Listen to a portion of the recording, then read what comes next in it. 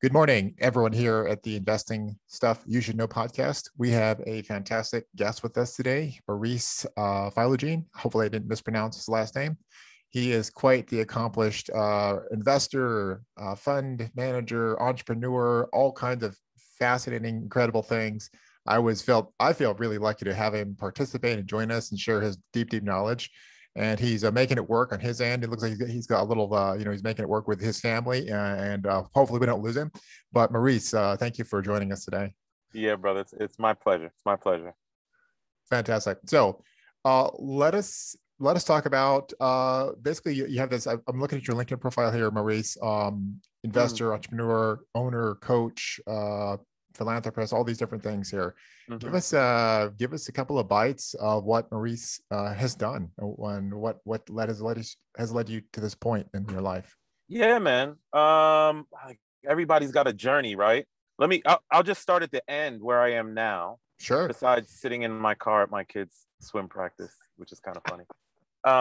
I am 46 years old. I'm about to turn 47 next month, actually. I'm out of the W-2. That happened last year.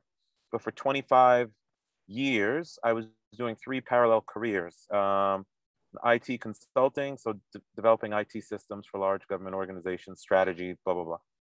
That was 25 years at Accenture. I did 22 years in the military, as finishing up as a lieutenant colonel and federal agent through my service with the Air Force. And then I became a street cop in 2008 in DC.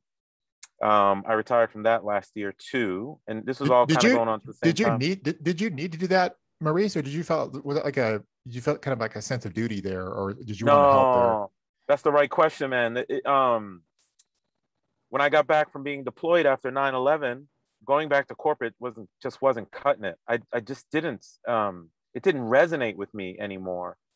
And I'm an old football guy who tried out for the NFL a long time ago, and I just missed the huddle. I just miss, looking back and forth at 11 people and you trying to meet the same goal, and that was being a street cop. So I just wanted to do something meaningful in my community. So that's how that all started. It was a great thing. There's so many threads to pull on there. There's just so many awesome things.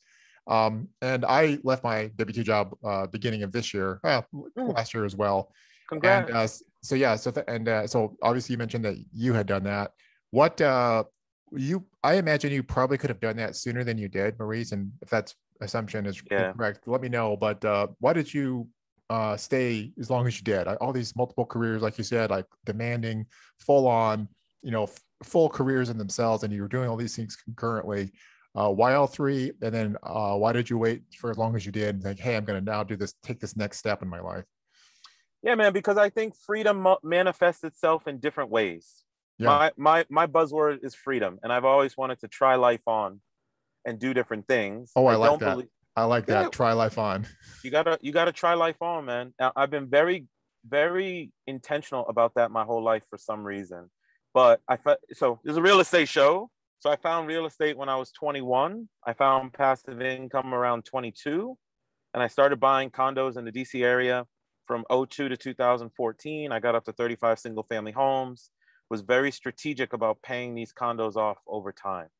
It was so inefficient, just using a paycheck to pay it all. Yes. But I did pay it all. And by 2008, my basic needs were covered.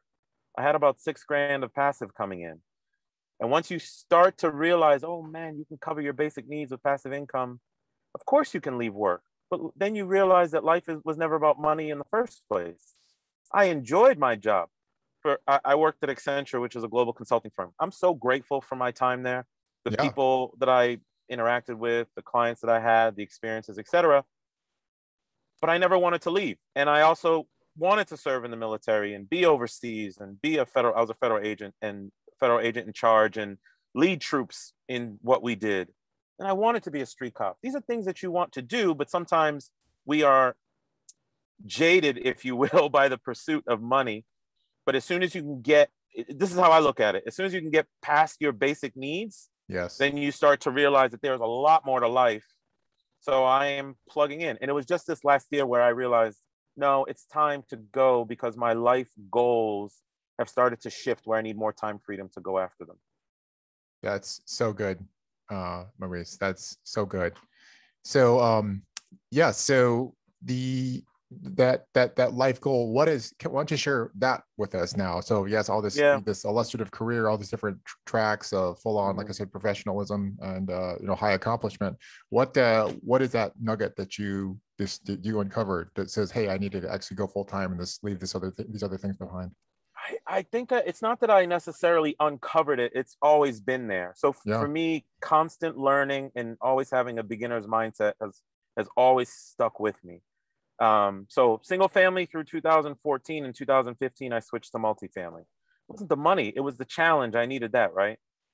When you travel to a different country, you are in a different socioeconomic space. They speak different languages, have different societal problems than we do, etc. So I've traveled my entire life, 100 countries over 300 times kind of thing. Now I want to give back in meaningful ways to society in my own way. So I have this definition. How can I impact someone's decade in a day, right? I need capital to do that. So that logo in the background, Quattro Capital, I started it with four partners. 2019, we formed it. 2020, we did our first deal, apartment complex syndication. We've done 26 since. I take a good portion of that revenue and I go overseas, typically in the Mideast, sometimes do stuff locally in DC, but I'll do things like pay for people's surgeries, pay for, my oldest son is autistic. Yeah. But imagine having autism be part of your family in a country that has no resources for it, right? So like I'll, pay for a one-on-one tutor for 2 years for someone. That happened a couple of times. I just have this drive to give back to people, and I cannot do it as a police officer anymore. I'm not running into people's houses anymore. But what I can do is use this knowledge that I've built up over time and my lack of fear to do new things and go out and impact the world as much as I can. But man, I needed more time to do it my way. So that's why it was time to leave all the employers all at once, actually, within a 2-year span. Wow, that was a very kind of came to a very interesting resolution there. How do you let's just talk about that kind of the charitable side of Quattro Capital there, Maurice. How do you find these opportunities to help, and how do you decide? Obviously, as we all know, there's endless need, endless opportunities to help people. And like you said, you have, maybe from your time that you spent overseas, but you said that oftentimes in the Middle East. How do you know which ones to go with? How do you choose that? People. So there's two parts of the coin, two sides of the coin. One, Quattro itself, we siphon off a certain percentage of our revenue and it goes to charitable causes. Right now we're focused on, and it's all affordable housing. It has to be affordable housing related because that's Quattro, that's what we do for business, and we want to align it to the business. So okay, that's key. That's key to have that distinction as well, to know that. Okay, yeah, it doesn't really make sense. There's muscular dystrophy, there's Alzheimer's, there's so many different things. But part of our mission set is to affect affordable housing. When we buy apartment complexes and improve them, yes, of course, we have to raise the rents. It's done over time, but it's done at a particular point where the housing is still affordable for the people who live there. But then they get, better quality of living. I love that. So our charitable side is affordable housing related. We're about to start working with at-risk veterans. That's another cause of mine, obviously. Yeah. So that's organizational. But on a personal level, it's always people. So I have friends, for example, in Lebanon, and one person in particular, her cousin is a priest. He's obviously connected to a lot of families in need. So on Christmas last year, we just kind of went door to door to those families, surprised them, and we did things that were going to change their decade. And the hope that gives to a family when there's a brother coming over from the East Coast of the States and showing up on your doorstep 8 p.m. on Christmas night. Yeah. That's the type of stuff I can't even articulate how I felt. Like I'm getting more from it than I feel like I'm giving to people. But that's kind of the way I want to be. I selfishly want to impact someone's life that much, and I stay in touch with all of them because I want to know how they're doing, and it makes me feel good as a human, man. So I'm just trying to give back as much as possible. Yeah, man. I'm not even sure what to say to all that. It's I'm not just impressed, like, oh my God, but it's like truly like the scale for me to like just to think about and grow into that, for others to like, hey, see what Maurice is doing, like what could you do if you really really Yeah. drilled into your own self, your own circle of influence, and the people, the impact you could have, the things you could help with. Mm-hmm. Like, get out of yourself. Don't think so small. And what is the potential here? So that's very encouraging, very, Yeah. very inspiring. So Yeah. I appreciate you sharing that. Yeah. So let's talk about let's quick talk about your partners. How did you find like-minded people that wanted to, team up with you here? How did that go? I'm Yeah. always looking for, I spend a lot of time looking for partners, whether it's, my fund that I'm working on now or multifamily deals. How have you gone about that? It's a good story, brother. I did all that single family real estate on my own. I did fairly well. Like I reached certain pinnacles for myself, but it wasn't Yeah. until I found my partners when everything changed. I was at a conference in 2018, and my now partner, Erin Hudson, was on stage talking about her charitable cause in Nicaragua, building homes.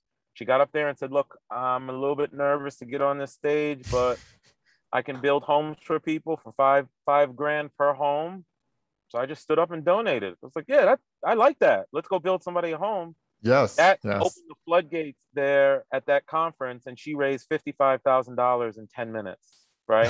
Oh my God. It was beautiful, brother. So we remained friends, and then she called me I don't know, like 8 months later and said, "Hey, I got this real estate deal. Would you be interested in sponsoring?" So I sponsored it. Yes. Two of my other now partners were with her. We did that deal in January of 2020. It was a 36 unit complex for like 4 million in Tennessee, 3 million maybe in Tennessee. It was so complementary. Like, our skill sets were so complementary to each other. We liked being around each other. So we decided to stick with each other, and we've done 26 or 25 complexes since. That should tell you a lot. That is an enormous amount of activity. Yeah. But it's really not.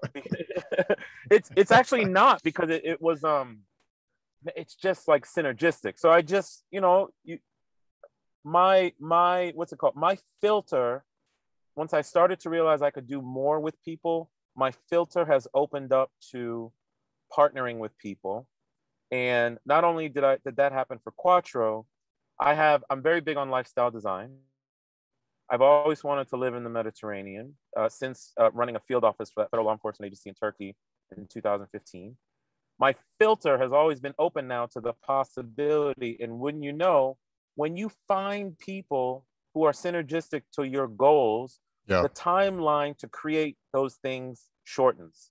I have a partner now in Cyprus. We build real estate. It took me about a year to find him, figure it out. And we're on our third project on the island of Cyprus now. Partners and people shorten the distance from a thought to realization, So I just want to throw that out there, that take time to find the right partners, because it will totally change your life. Not just money, but how you're going to impact and how you're going to exist on this blue marble while we're here. Yeah, man, that's so good. So that's asking that. So you're lesson then. And why do you think it took you a little bit to come to that realization? I had my realization about partners like 2 years ago, and I was like running around trying to do all the thing with multifamily and talk to brokers and talk to the bank and this and that. And then there's somebody locally who's like, well, I guess I could partner with him. I had like terrible attitude internally about it. Like, well, like 2 months later, I was like, thank God I found this other person. This is so much work and so much better to have somebody check your work, check your back, take half of the load off. What was your, was that just kind of the realization for you? I mean, because you're around like all these people all the time, but then like, sound like you kind of realized the partnership opportunity a little bit later in the real estate journey.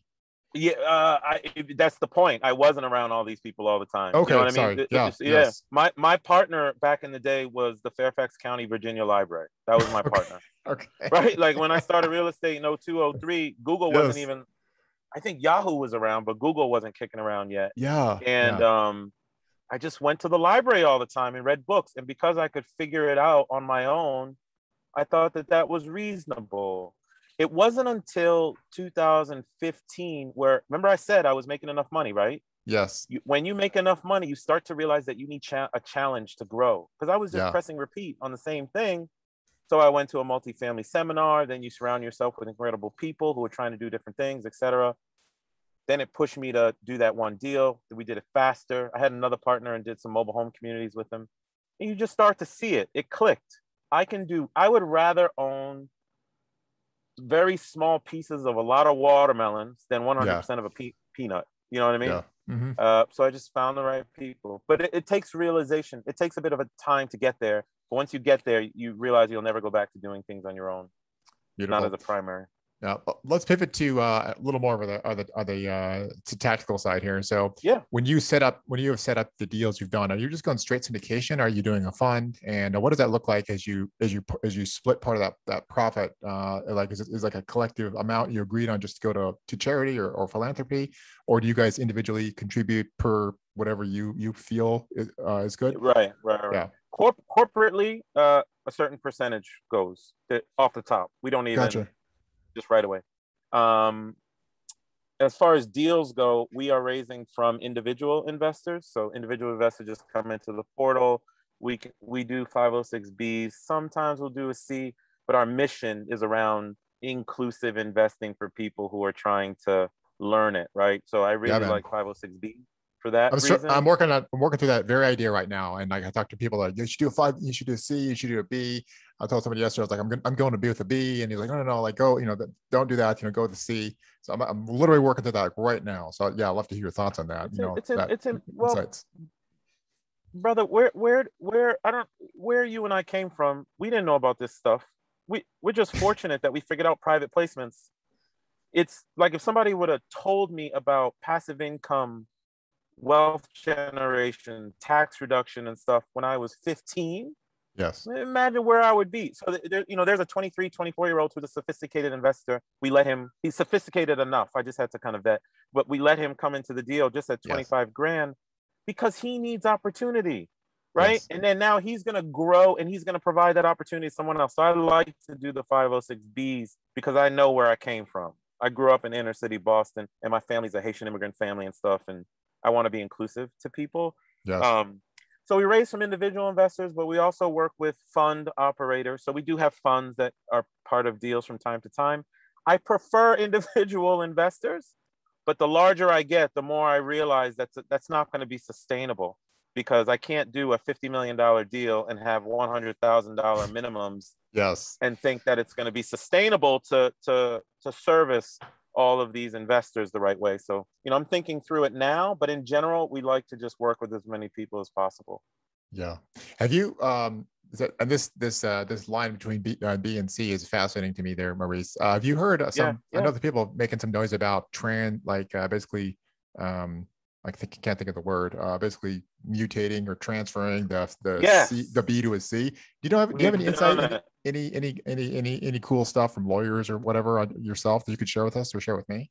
Yeah, so we have a really good syndication attorney. He's been keeping us up to date on that whole premise. Yes. Still is it firstly, is it real? Like people are actually doing it or just talk? Oh yeah, it's real. It's real. But it's okay. So I am not a lawyer. I don't play one on TV, so I don't even want to take my advice. Okay. But this is what I understand. If I start something as a 506B, okay, and let's say I got to raise 10 million and I get to 8 million and I want to cut it off and go to a 506C. The last moment I get the 506B, you have to get everything signed. Syndication documents signed, money in. You can flip it to a C and go public with it. Yes. But no other Bs can then come in. No other sophisticated or non-accredited can come in at that point, right? Yeah. Or the other thing you can do from a company perspective, let's say I do raise all the money 506B. I've got it all. Well, I can still advertise. I can shut it down, switch it to a C, and put it out there that I'm raising. You can raise backup funds if you want, but people will do that for the publicity of letting folks know that they do deals from time to time. It's a little bit squishy. My value is getting people into deals, so I rather stick with a 506B. I just like it better.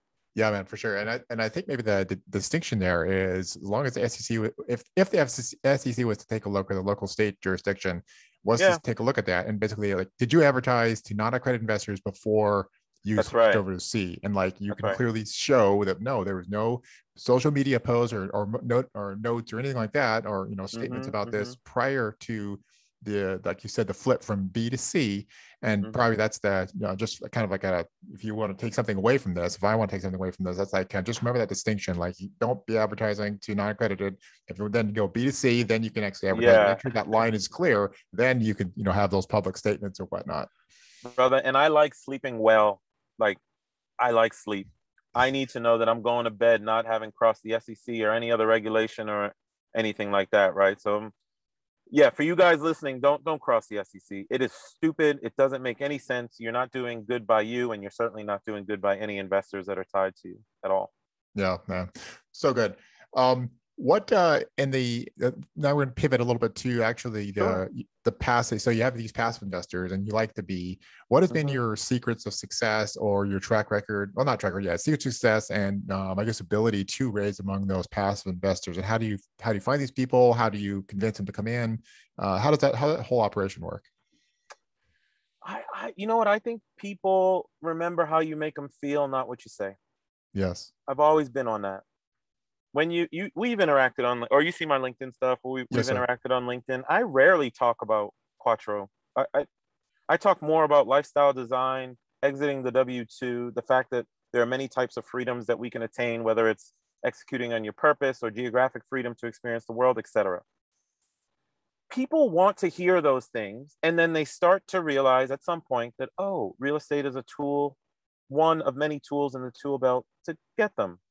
Oh, great. There's this Quattro Capital thing. Let me inquire about that.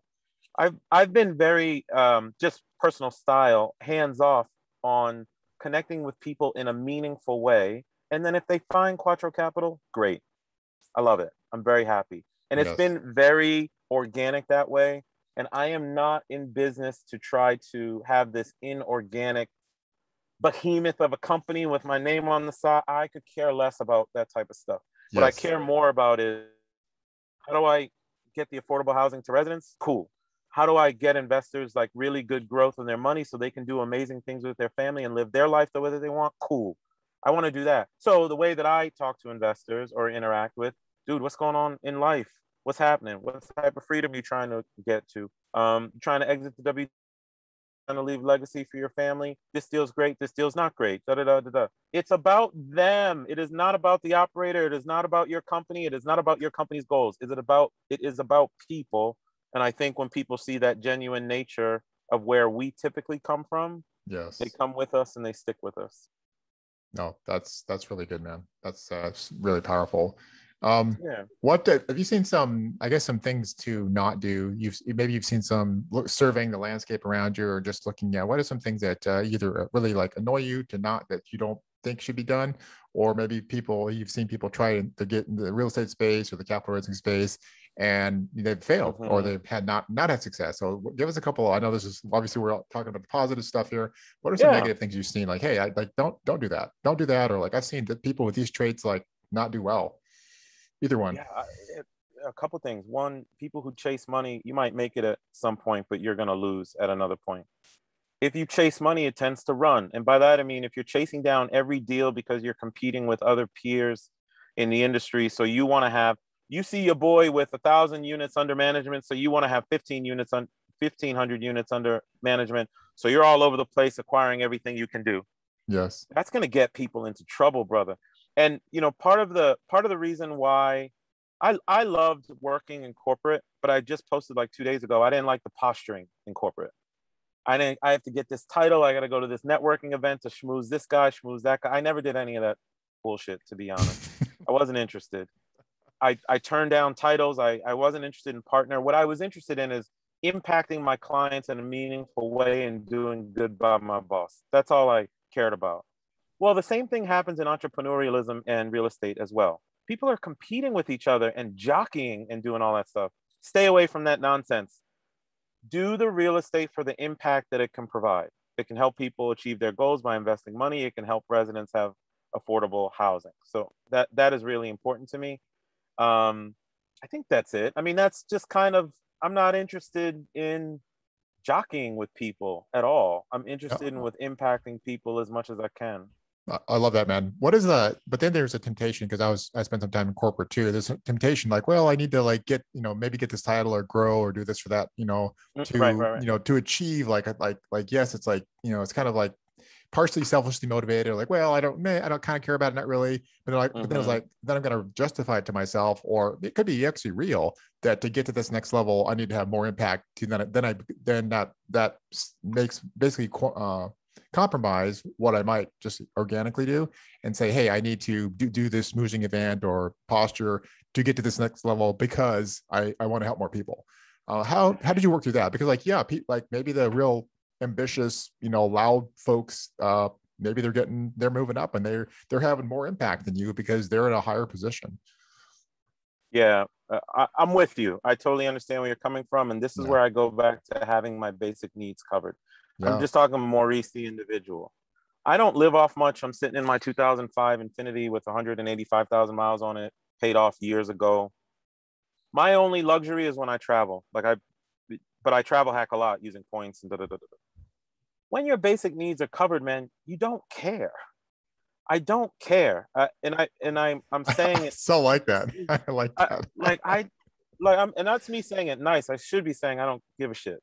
Yes. It is so maddening to me.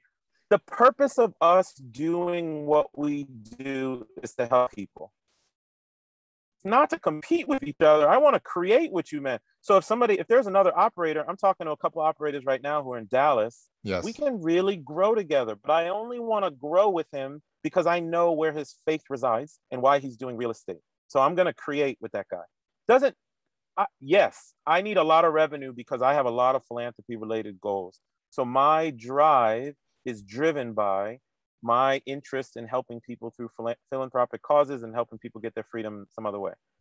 That has zero impact coming from other operators, other people, all that junk. Not interested.